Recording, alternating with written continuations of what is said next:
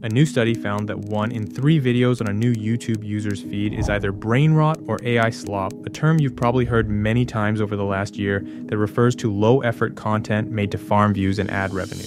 Video editing company Kapwing analyzed the top 100 trending YouTube channels in every country to measure how widespread this slop has become. The findings reveal a global phenomenon. South Korea's trending AI channels have accumulated over 8 billion views. Similar channels in Spain have over 20 million subscribers across just 8 channels. India's Bandar Apna Dost tops the list with 2 billion views, featuring an AI-generated monkey in human situations. The channel earns over $4 million annually. To gather this data, researchers created a fresh YouTube account and scrolled through 500 shorts. They found that 33% qualified as brain rot content or AI slop. YouTube CEO Neil Mohan compared AI video tools to the synthesizer in music, saying creativity still matters regardless of how the content is made. The data shows users either can't tell what is AI generated or are unbothered by it. And as long as videos rack up engagement, the incentive remains to keep producing no matter the method. If you want to stay in the loop with the latest in AI and robotics, follow for more.